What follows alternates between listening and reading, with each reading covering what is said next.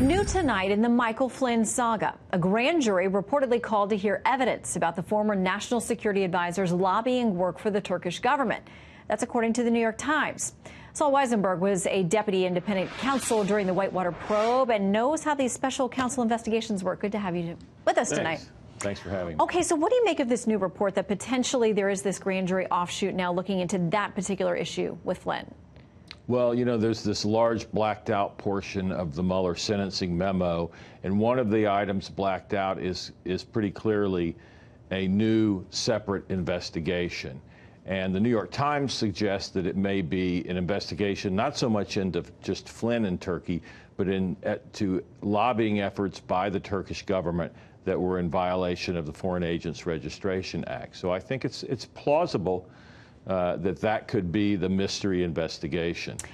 So how does this work then with Flynn? If they work out this, we have the sentencing memo, the recommendation from the special counsel's team. The sentencing is set for December 18th. Once that is all put into place, does Flynn stop cooperating? Is he still at their disposal? How does it work beyond December 18th for the special counsel? He's still completely at their disposal, and he must cooperate. But what the special counsel told the court is, look, there's no reason to delay the sentencing. He's done enough cooperating already to be entitled to a downward variance for substantial assistance. And keep in mind, substantial assistance is a term of art under the sentencing guidelines. He already had a very low guideline range of 0 to 6 months, and he would have had that range under this statute that he pled to, whether or not he cooperated with Bob Mueller. So he was never going to go to prison for very long. Decades, yeah, because there are those who are saying, look, it means no jail time recommended for him. It means he must have given them everything. In fact, in Esquire, Charles P. Pierce writes this.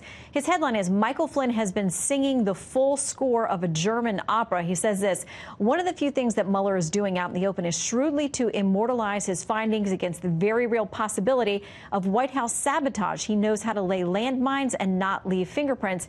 They're calling it basically a victory dance for Mueller and saying that Flynn must have given them so much material as to avoid any jail time. But you're saying that could have been a sentence anyway. It's preposterous. Look, Flynn cooperated. They obviously believe he's been genuine about it. They're giving him substantial assistance, which must mean that he earned it in Mueller's eyes. But there's no indication from that the information that Flynn gave is, for example, is going to implicate Donald Trump Jr.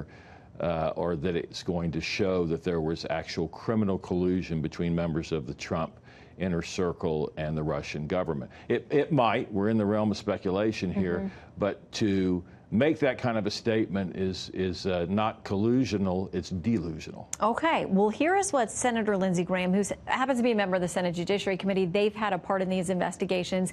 Here's what he says about what we do know so far.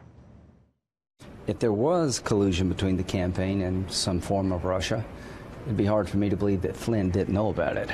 So the fact he's not being charged with anything related to collusion tells me that I don't think there's anything there. Is that your impression?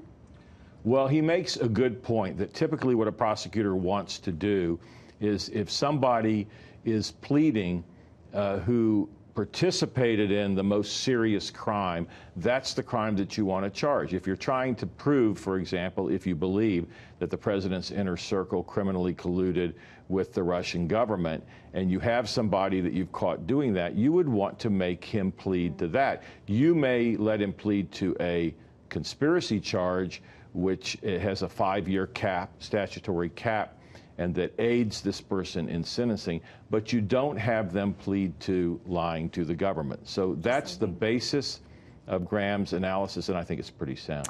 Well, we'll all have to wait and see. In the meantime, Sol Wisenberg, thank you for stopping in. Good to have you with us.